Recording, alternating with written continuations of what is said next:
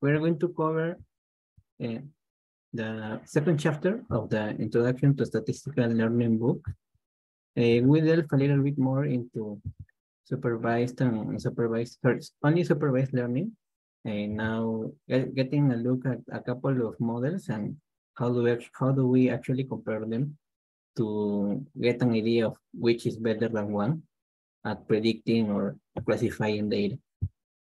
So I'll be using my notes for most of the part, but I want to take a look at the notes of the previous cohort when we go to the last section for the part of predicting to which category some observation belongs to. Okay, so let's start. As I said, this is chapter 2. So we'll begin with what is statistical learning. We will deal with developing models to predict some value. So for the most part, we'll be referring to some numeric value that we want to predict. About the notation, we will be using these x1 up to x sub p. They are the features or the predictors that we're going to use in our model. And the output variable, that is what we want to predict, we will simply label it as y. And it will also be mentioned as the response or the dependent variable. So to create the model, of course, we assume first that there is some relationship between the variables that we are considering, that is the response and the predictors. We're going to simply label x as the set of predictors, the set of p features. And now we have to take into account also the fact that the real life data gathered, that is the observations that we have such values inscribed into these x1 up to xp values. This actually come with some error terms, and we basically are going to describe this error or this error term as epsilon. We're assuming that it is independent from x, from the features that we are considering, that it means 0. And in that sense, this function f is going to represent the information that x provides about y. But simply to take note in the fact that independent of how much data we gather, there's going to be some error term. So even from the start, our prediction, our estimations, they will never be perfect. I think only the counterexample of that is when you actually do get to retrieve data that covers the entire population. But probably in such cases, that can be done because the population is really not that big, or there is a way to actually gather all of that data. But that's not the common case. So let me take a look at this picture. Let's see. Yes, so this is the idea, right? In this case, we're comparing the income and years of education. And what we were mentioning as error terms, this epsilon amount, basically this distance that is between these red points, that is the observed values, what we are labeling as x, and the actual relationship, like a theoretical one between the variables x and the output variable y. And in that case, that theoretical relationship is this blue line. So even the observed values differ by the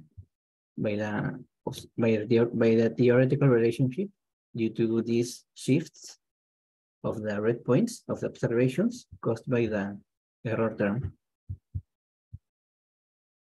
So what we will be covering today, also through the whole book, is different approaches to estimate f, different approaches to synthesize the relationship within the information that we have, that is the input variables, and what we want to predict, that is the output variable.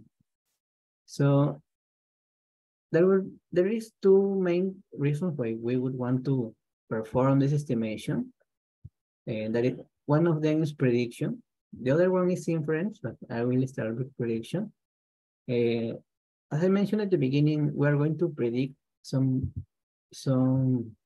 feature Y using some set of inputs, some data that we have gathered, X. And from F, which in this case was this blue line, this theoretical relationship, we're going to make an estimation, and such estimate is going to be labeled as F with this hat. I don't remember how it is said. I'll call it F hat. So this will be our F estimate, F hat, from which we will use the data X, the inputs, to perform this prediction, Y hat. So the estimate, F hat, takes in the data, the inputs, and perform this prediction. It will be our estimate for Y. So in this case, our prediction, because we mostly care about the numeric value, or sorry, the predicted value. It is mentioned in the book that this estimate F hat is kind of treated like a black box, because we don't really understand its form or its shape, in the sense that, for example, for this blue line,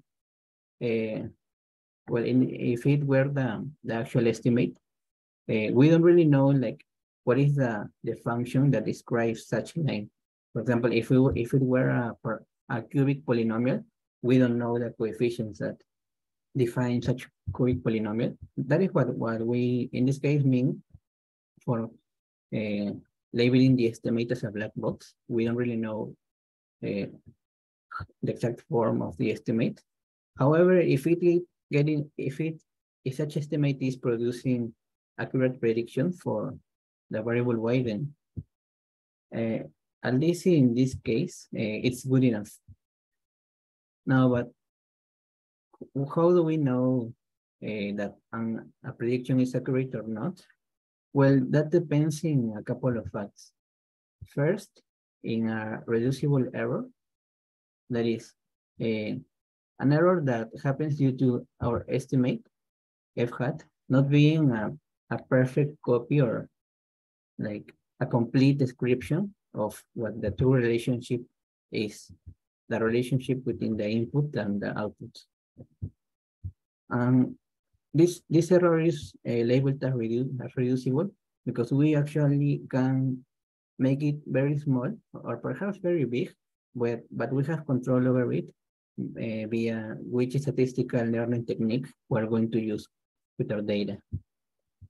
And now to the other source of error for the predicted values accuracy, that is the irreducible error. This is due to this error term that I mentioned. This error term sometimes can be like, for example, which variables you're not considering in your model. For example, in this case, we're only accounting for P variables, but it also may be some, epsilon may be also some information that we simply can't access. So, and there was this example in the book about an error for predicting, I think like the chance of a patient of having some sickness.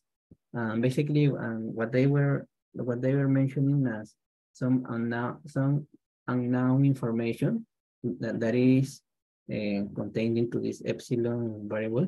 And they meant, for example, if for such patient, if there was some dependence, if the medicine that he was taking, like in the production process, if there was some error in such process, because if there was or there wasn't, we really wouldn't be able to tell.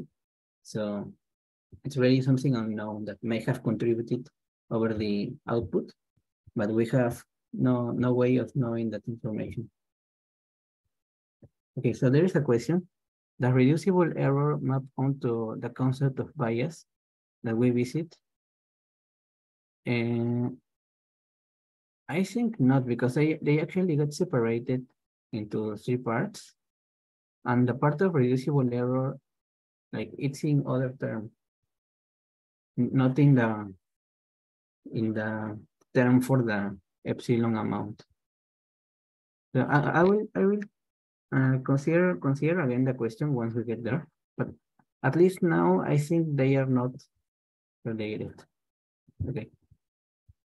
So as I was mentioning, we have this irreducible error due to epsilon and its variability. Yeah, because epsilon doesn't depend on x. Really, it doesn't matter how we estimate f. That is the relationship between the inputs and the output. We can change this error. We can reduce it. And this is what I mentioned a couple of moments ago. Maybe we didn't account for some variables in our model, or perhaps there is some information that we simply can't access. Now, in the book that mentioned that if you were to take the expectancy of the real values, of the actual output, that is y, the expectancy of the squared of this difference, that is the real value of y and the predicted value of y, then via simply this definition, right? What we have over here, this expression, and then this can get what do you say?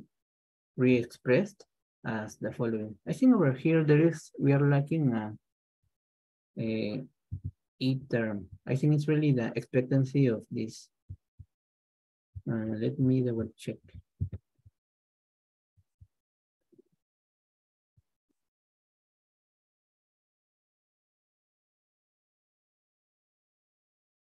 I really wouldn't quite make sense that the expectancy suddenly disappears. No, it does. Okay, I don't know why.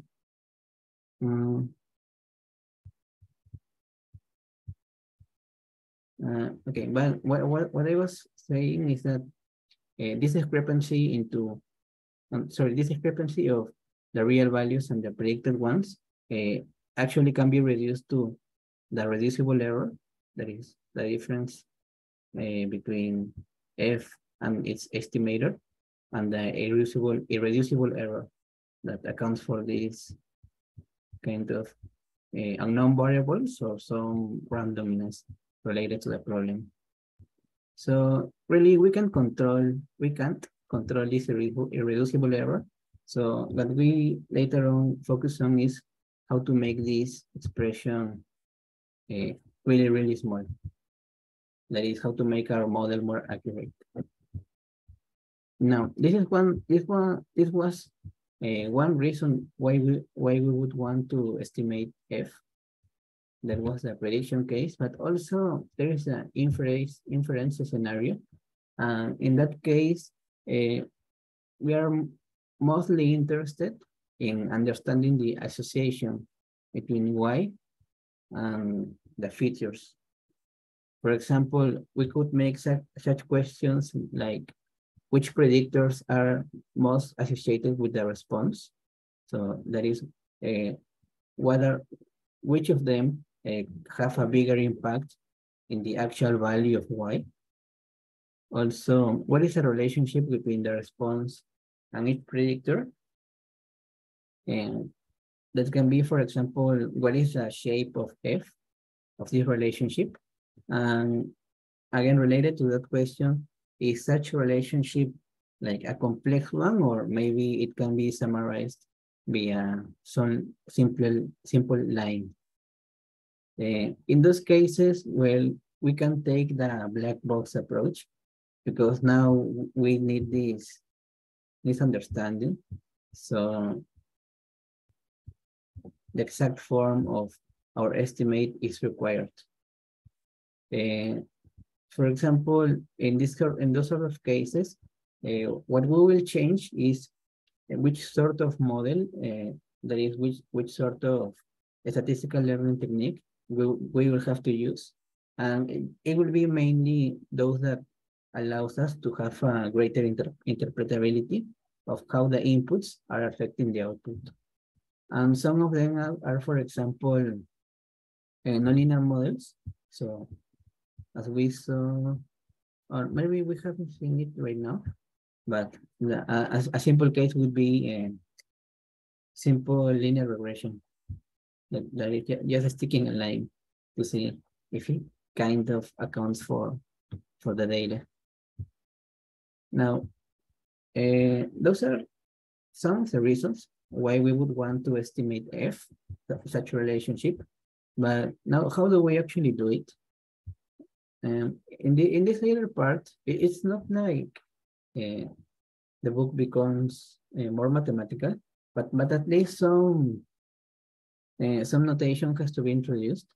For example, for the number of observations, that would be like the number of rows in a data table. Sorry, in a data frame, which accounts for the information that we have, the y and the inputs. Then we label n as a number of rows in that data frame. We also label x and yj as the value of the j predictor for the white observation. So like the entry in the row y and column j of our data frame.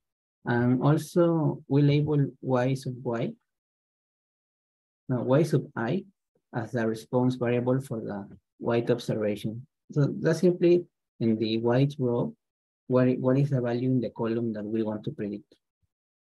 And we also define this very important term, that is a training data. Well, this will be our set of observations. We are going to use it to estimate F. What is actually the elements of this training data? Well, at least mathematically, it would be this set that it's really like the whole data frame that we were considering earlier.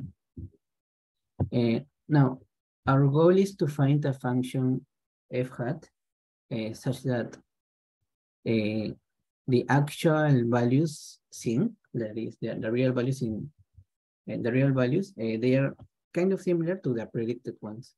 But we want that to happen not only for the data that we are initially considering, that is our training data, our initial data frame, but for any observation related to this problem. So, of course, we're generalizing to cover more data, more cases. And now to perform this estimation of F, of this relationship, well, I think there are not only these two categories, but at least we are going to cover these two a little bit in the chapter. And the first one is parametric. So in this case, we start by making an assumption of the form of y.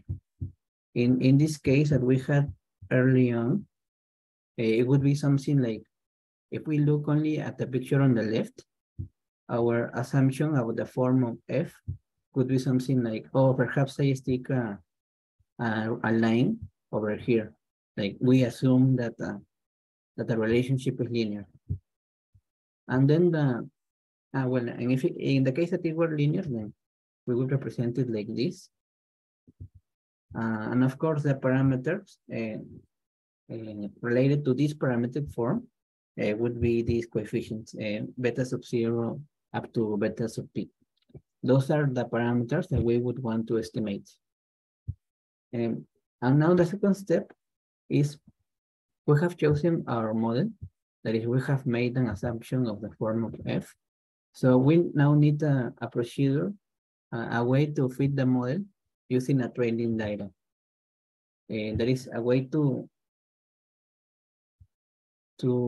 generalize this function so that it does not only account for the data that we have right now, but that it can actually predict the value that we want if we give it new data. While later on the chapter describes as testing data. And the most common way to perform this fit will be via this thing called ordinary least squares. Let's see, it tells me to check out this picture.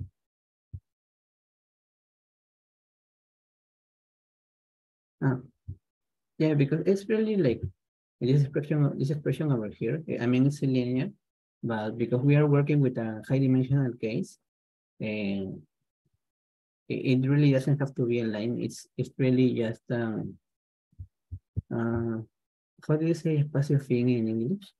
Like a translation of a subspace of Rn. So in this case, it's simply a plane, for example, a kind of generalized linear model. They're using this plane to model these points in red. So now, via this method, the parametric method, the problem of estimating f has been reduced to a problem of estimating a set of parameters. So for example, in the linear regression case, we only need to estimate p plus 1 values, these beta coefficients. Of course, we can make our models more flexible, that is, accounting for more and more complex forms, more and more complex possible forms of this f function that we want to discover. But if we do that, if we make our model more flexible, this can lead to overfitting the data, and that happens, and that means that if we try to follow too closely these errors over here, for example, what over here is being labeled as these black lines, these errors, then we're accounting for some of the randomness that came from this epsilon term. And we really don't want that. It's because if we do that, then we try to use our model now for other set of data, that is to generalize our predictions, that it won't really match because we fit it too much, our model, to this noise, to these discrepancies, these black lines. Now, that was one method for estimating f. And the second method that they describe, it's non-parametric methods. Well, these are more flexible in the sense that there are no assumptions being made about the form of the f function. Instead, really, we want to make an estimate for that function, which get us really close to the data, to the data points as possible. Of course, because we are not making assumptions about its form, we have a greater range to cover its possibilities. For example, if we were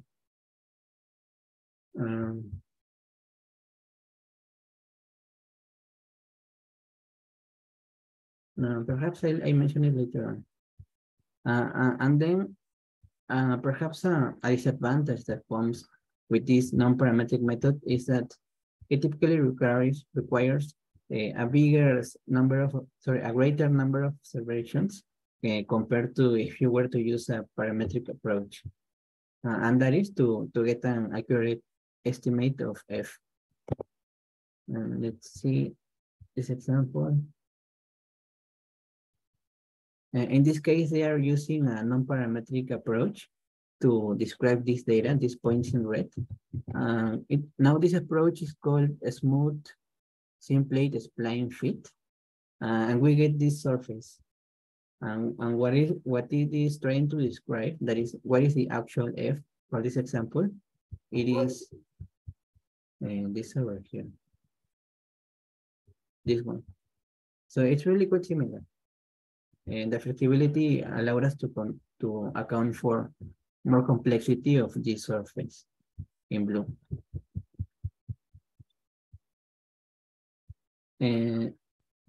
So now comes a point that wait. Before moving on, are there any questions or comments?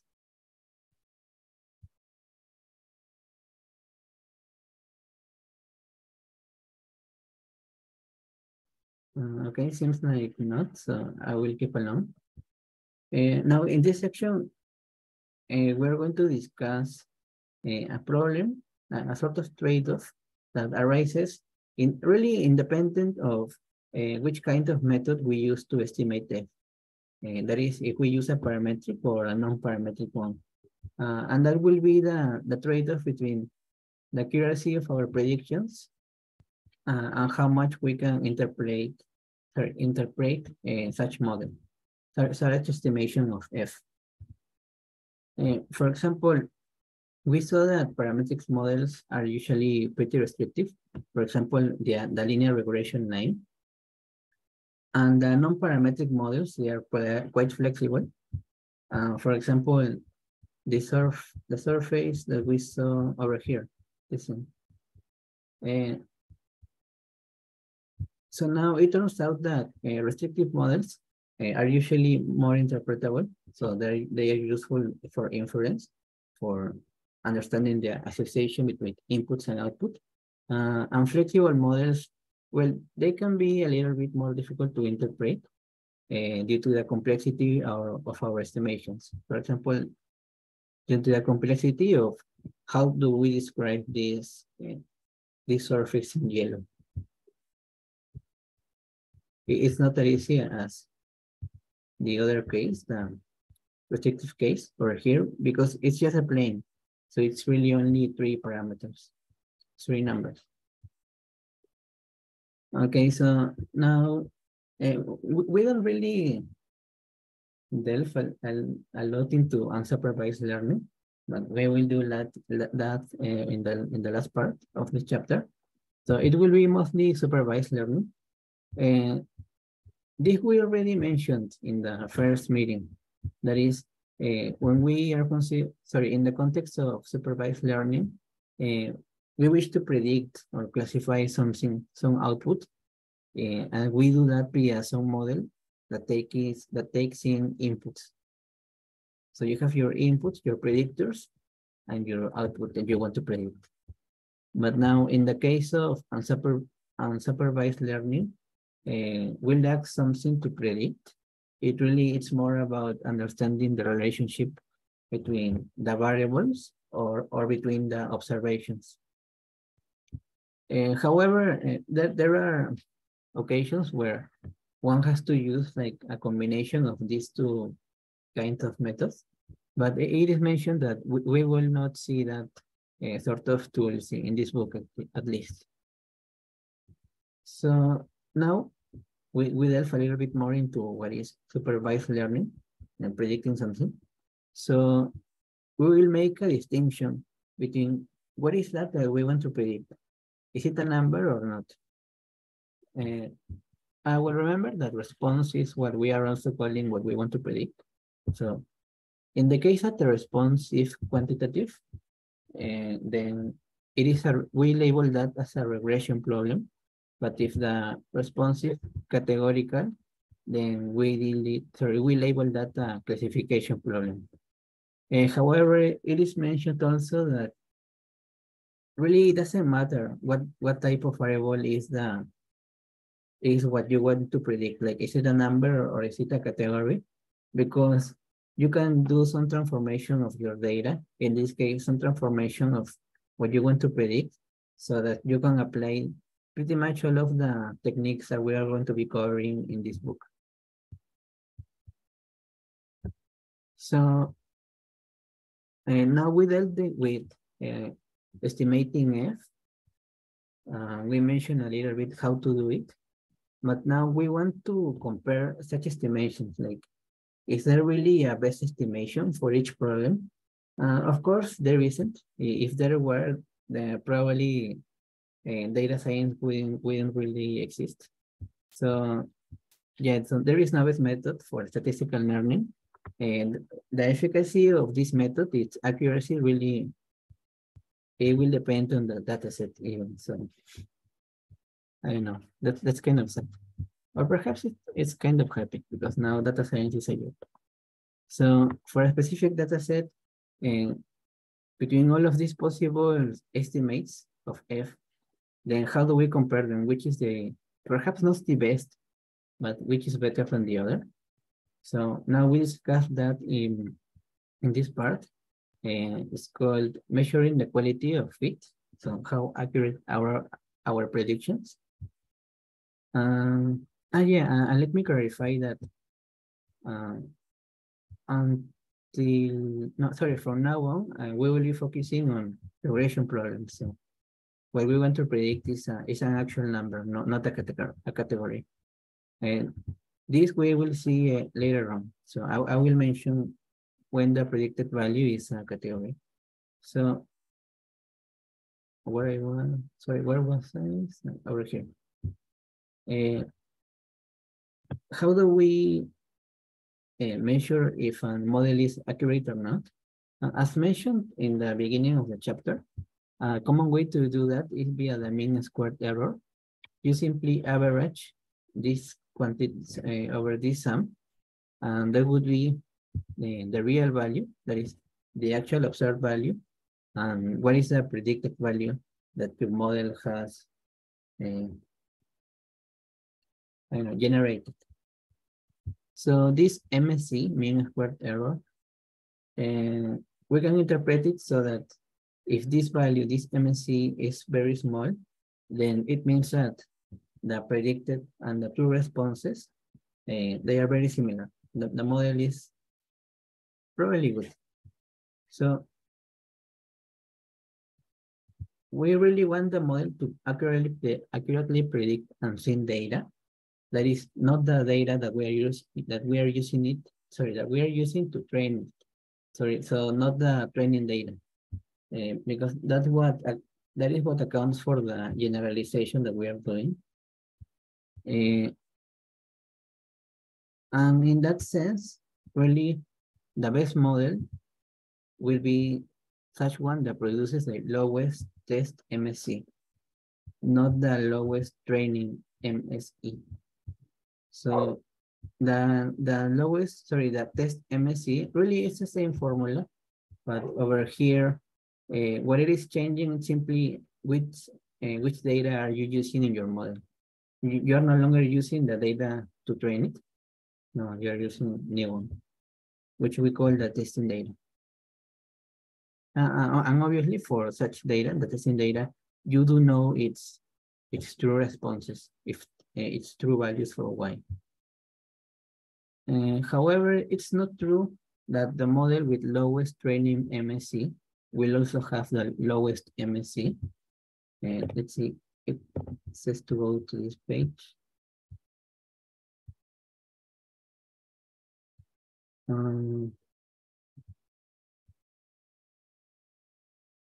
Yeah, so I will explain this image.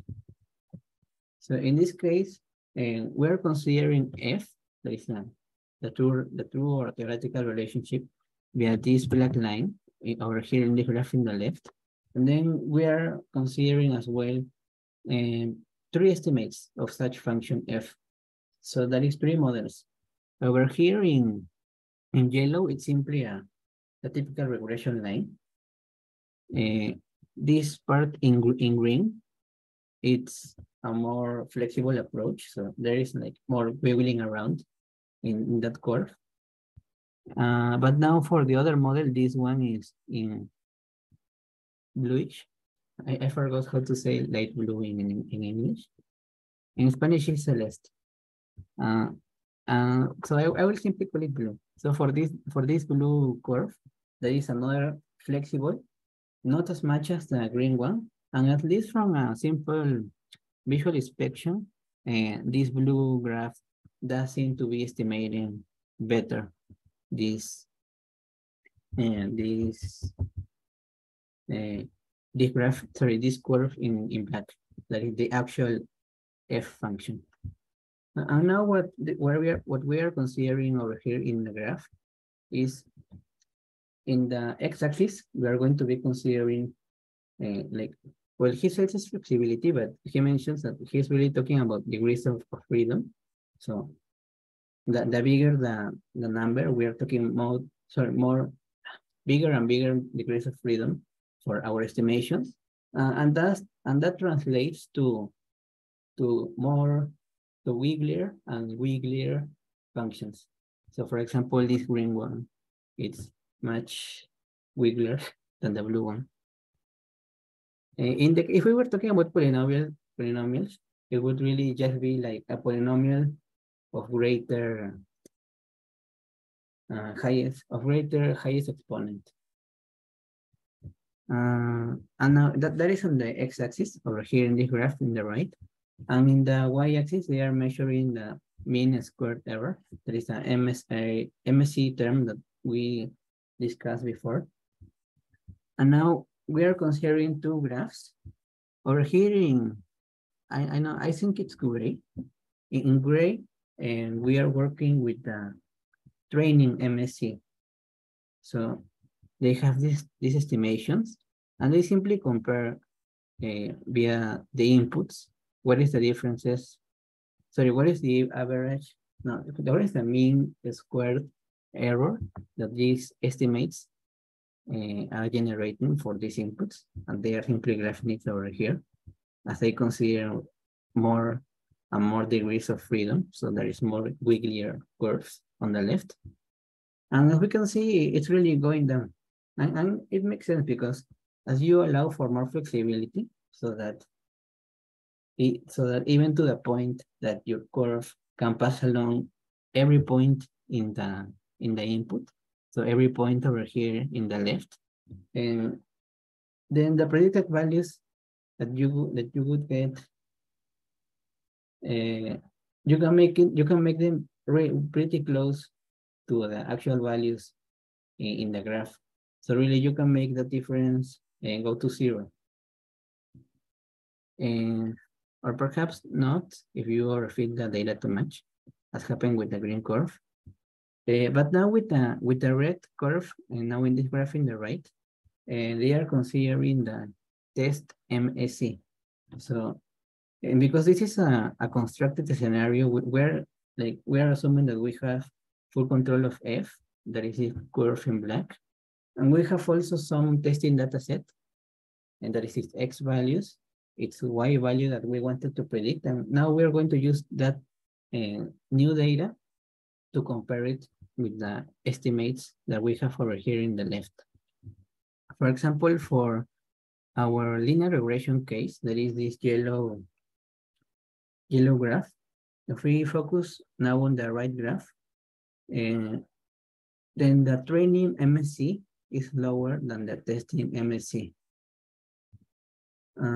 Now, and they are quite above this dashed line, the horizontal dashed line. I think it has not been discussed yet, but that is like a minimum for the testing MSE. So now for the second case, there is this graph in blue. If we compare the training MSE, as is over here, with the testing MSE, then they are not only kind of close, but they are actually really, really close to the actual minimum that the test MSE can have. But now, as we consider even more and more flexible estimates, then the training goes almost to 0, because we have too much freedom to fit a curve along the data. But if we consider now the testing MSE, then instead of going down such values, as we saw from 2 flexibility to 5, and it actually went up. So our model, it hasn't really worked quite well as a generalization for how to predict the Y values.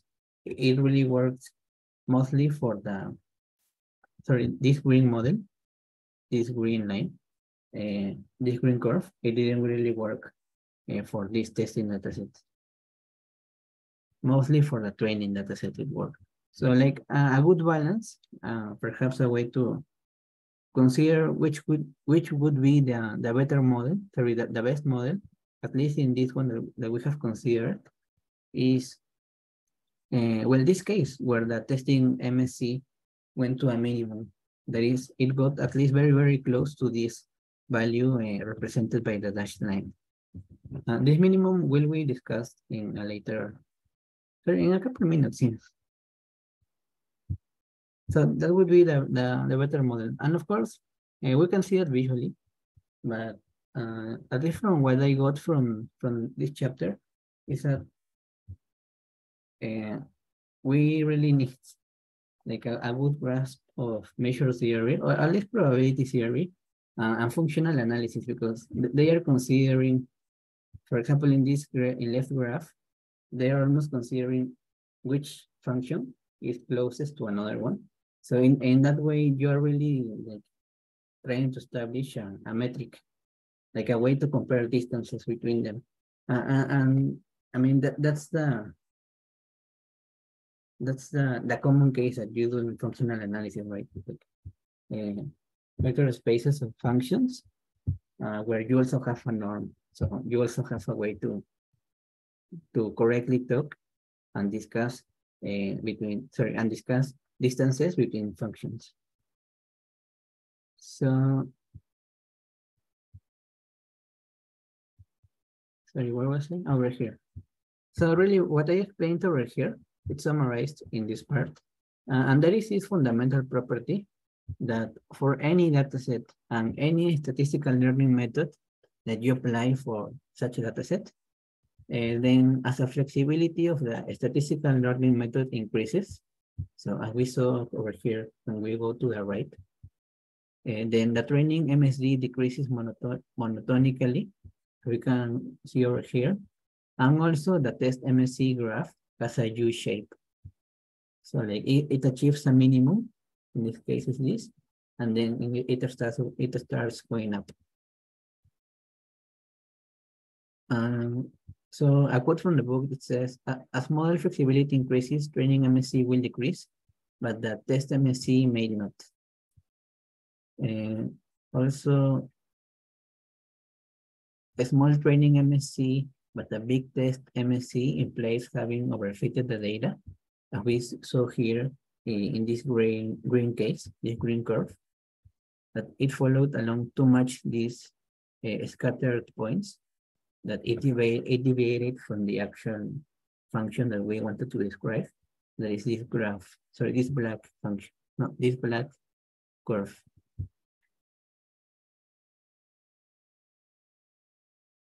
It says estimating the test MSC is very difficult. So that is estimating how well your model generalizes for other data, not just a training one. And that is because usually, and that happens usually because of lack of data. But later in the book, we will discuss ways to mitigate that problem. There is ways to approximate this minimum of this testing MSC graph. And an example is cross-validation, but we'll see it later on. So as we saw over here in this right graph, there is a kind of balance. That is when when these curves are getting really, really close to this dashed line, and that is really, really close to the minimum of the testing MSE. And this happens because of this concept, the bias-variance trade-off. So let me first put the definitions and then take into account the question that Jeffrey asked us. So, for example, what is the expected test MSC at some point x sub 0? Well, we will label that as this value. It says it refers to the average test MSC that we would obtain after repeatedly estimating f using a large number of training sets and tested each estimate at x0. So it's an average along a set of possible training sets. So yeah, I mean, it's quite, maybe not obvious, but it seems quite clear that a tool for this are probably functional analysis. I haven't still checked, read the proofs for this in the more formal book related to this, but maybe later on I can add a couple of notes related to that. Now, another definition, the variance of a statistical learning model, which produces an estimate f hat, refers to how the estimate function, that is this f hat, changes when you have provided it with different training datasets. So, for example, we fixate on using only a line as our model, but now perhaps we are dealing with different training data sets. So in this case, it would be different sets of scattered points. And then we would have to find a way to estimate how this estimate, in this case, it would be how this yellow line is changing as we change the training data set. So it's like measuring a change in these estimate functions. In this case, it would be a change in these lines, in these linear regression functions. And another definition is the bias of our statistical learning method. And that refers to the error generated by approximating a possibly complicated model, like happens usually in real life, via a much simpler one. At least in the way that I interpreted that is like how the actual F is differing for that, is differing to the possible estimates that you are giving it. For example, over here, how this black line is differing from the yellow line, how different it is from this green line or from the blue one. So now it's like a distance between F hats, between estimates. As a general rule, the more flexible a statistical method, the more flexible a statistical method there is, how much it accounts for the complexity of F, then the higher its variance, and the lower its bias. In a way, it makes sense that the bias is lower because it's more flexible. We are accounting for more possible complexity of F. So really, this error can get pretty small. But yeah, the variance is going to get high because we are considering more flexible models. They depend on more and more parameters. What we saw as, well, for example, right, as we saw as, where is it? Well, what I mentioned, over here, this beta sub something coefficients. Well, and because you are considering more and more parameters, and then yeah, the functions are changing quite a bit. So like a line, it's very different from a parabola, and a cubic polynomial, it's even more different, well, between quotes, from a linear function. So in that sense, and then, where was it? Okay, this is what I was mentioning when Jeffrey asked his question. For example, they mentioned that this can be proved. You fix some value x sub 0, that is, you fix some set of predictors. So you fix some value of the predictors, and then it happens that this expected test MSC, then it's equal to the variance of your model evaluated at such information of the inputs, plus the bias of your model, well, the bias squared of the estimate, also applied at such information about the inputs, and then plus the variance of the epsilon term. So, okay, so now I think we are ready to answer the question. It says, the reducible error map onto the concept of bias. Well, let's see, reducible error would be F minus F prediction. It was, we'll simply check, look over here, like the differences between the actual value and its estimate. And now about the bias.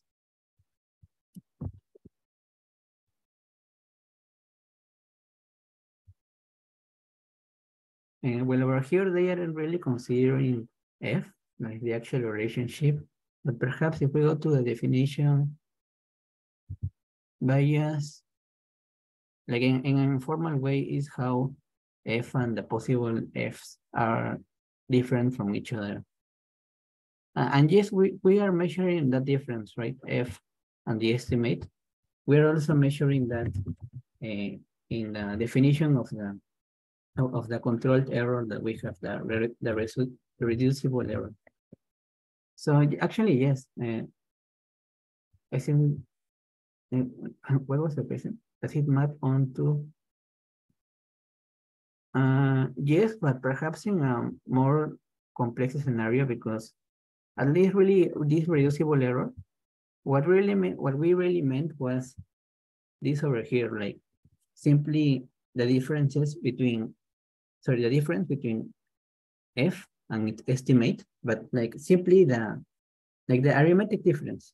However, when we are talking about the bias, and I am not quite sure about this because I haven't really looked at the complex mathematics of this part, but they are probably, because they are talking about how F and F hat differ, but like as functions, then probably they are not considering the simple metric. I don't know if it's a metric even, probably not, of simply comparing them point by point. That is what we are doing over here.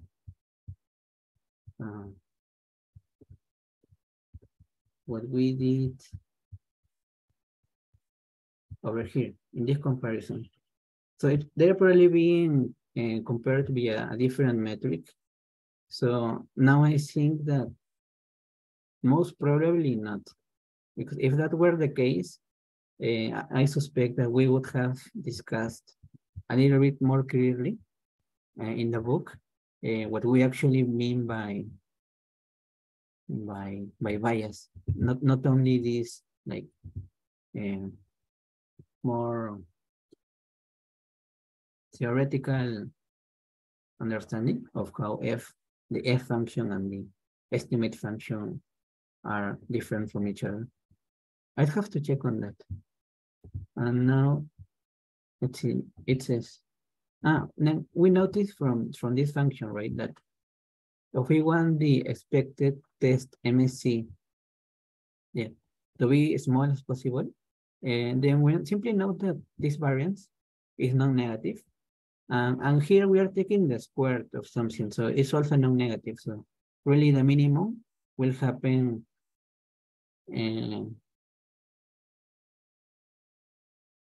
wait. Yes, because they are both non-negative, if we want to minimize this sum, and again, we don't have control over the variance of epsilon, then we want to minimize each of these numbers. There is this actual variance and this actual bias. If one of them was negative, really, then the approach is different, but they are non-negative, so yeah, you can simply minimize them individually. So what we want for a, let's say, perfect model or the best model is to have low variance and low bias. And basically what they show in this page, it's really how this expected test MNC is getting decomposed into these three like independent, I mean, they are not simply numbers, but like these independent, let's say, quantities. For example, over here, it's the squared bias, that is this thing. It's the curve in blue. The variance of our model is well, evaluated at some point, is this orange curve. And we saw this, and this expected test MSC was the test MSC was simply the sum of those quantities plus the variance of the epsilon variable.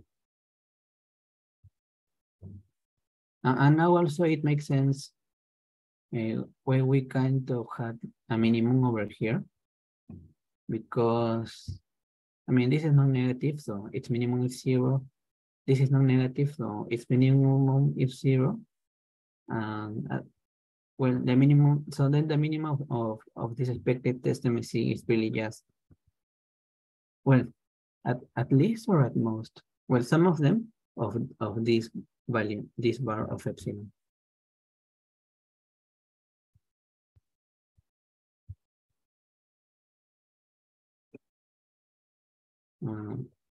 Okay, so this is a trade-off.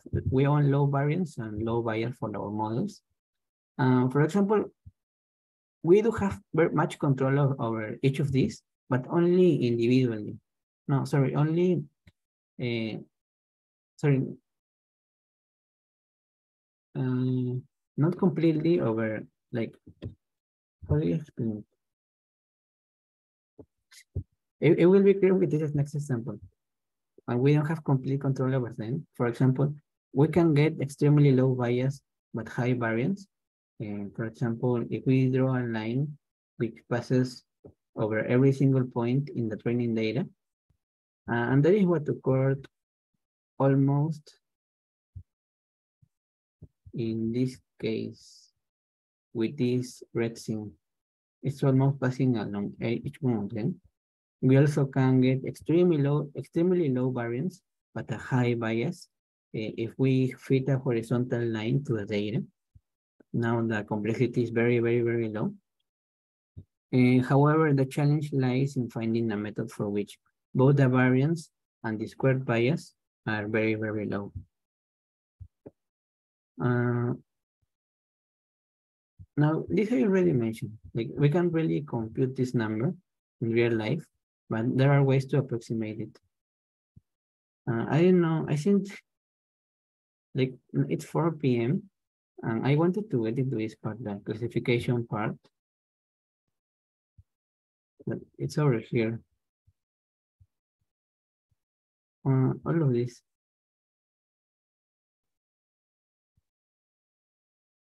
And do we cover it now or in the next meeting?